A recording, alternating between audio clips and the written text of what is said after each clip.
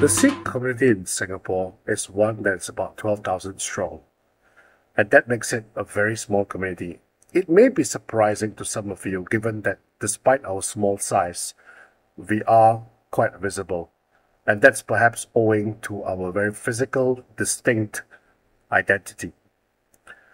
But despite that, the Sikh community here punches well above its weight.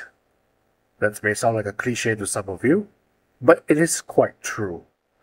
Now, if you look at it, the Sikh community's own evolution and development here is one that mirrors and parallels Singapore's own growth and socio-economic development.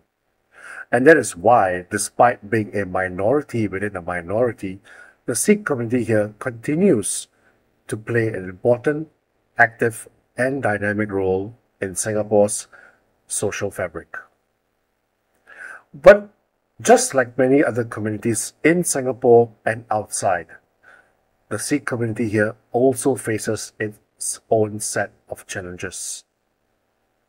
Some are small and minor, others require more attention, perhaps immediate attention.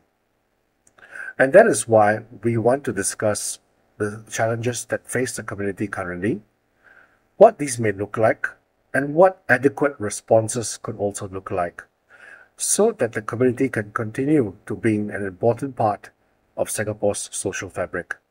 Join us for this event as we discuss some of these considerations.